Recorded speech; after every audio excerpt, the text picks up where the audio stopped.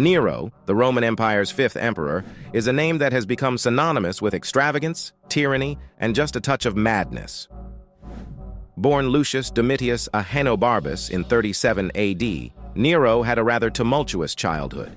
His mother, Agrippina the Younger, was basically the poster child for ambitious stage moms.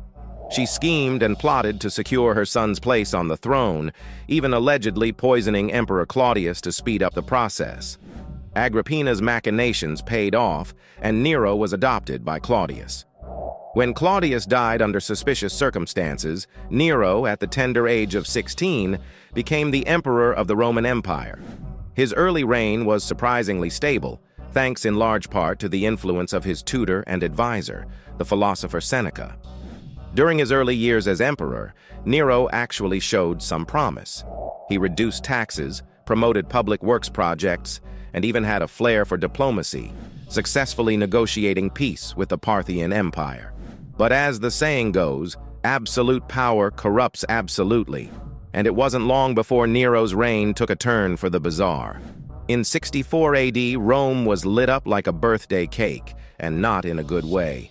A massive fire engulfed the city, destroying everything in its path. Rumors began to circulate that Nero himself had started the fire to clear land for his new palace.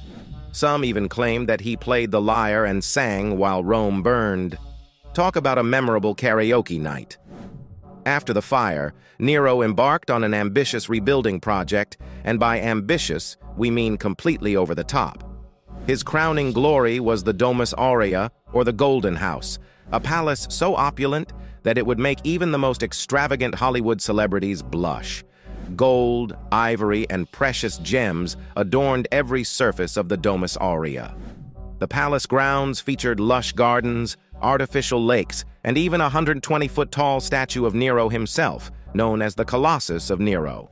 Because nothing says humble ruler like a giant statue of yourself, right? But Nero's architectural extravagance didn't stop there. He even had a room in his palace that rotated day and night, simulating the Earth's movement.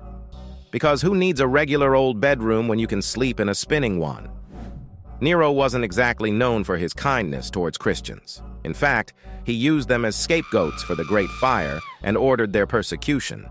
Christians were crucified, burned alive, and even used as human torches to light up Nero's gardens. It's safe to say that Nero wouldn't be winning any humanitarian awards. The persecution of Christians under Nero was so severe that it even got a mention in the Bible. The apostles Peter and Paul were both said to have been martyred during Nero's reign, cementing Nero's place as one of history's great villains. Despite his cruelty, Nero fancied himself a bit of a Renaissance man. He loved to act, recite poetry, and even compete in the Olympic Games. However, his artistic pursuits were often met with eye rolls and snickers from the Roman elite, who thought such activities were beneath an emperor. Nero, however, was undeterred and continued to grace the stage with his presence. In fact, Nero was so passionate about his artistic endeavors that he once allegedly had a man executed for falling asleep during one of his performances. Talk about a tough crowd. He was known for his lavish banquets, where guests were treated to exotic delicacies like flamingo tongues and peacock brains.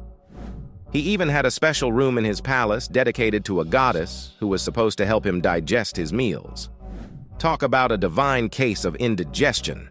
But Nero's eccentricities didn't stop at his dining habits. He was also known for his bizarre sexual proclivities, including a reported incident where he had a young boy castrated and then married him in a public ceremony. And you thought your love life was complicated.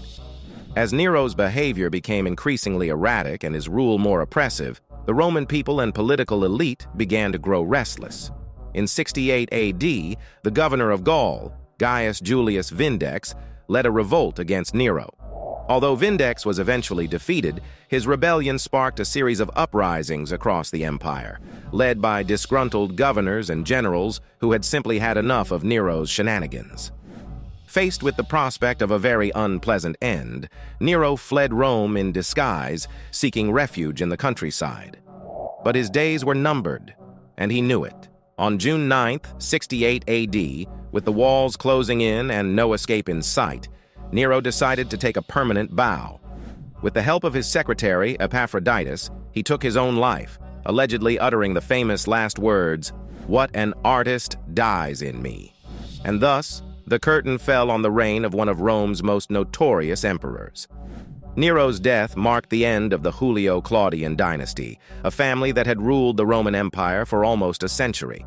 If you enjoyed this wild ride through the life of Nero, be sure to like and subscribe to Conquest Icons for more irreverent takes on history's most iconic figures. Join us as we explore the strange, the shocking, and the downright absurd stories that make history so endlessly fascinating.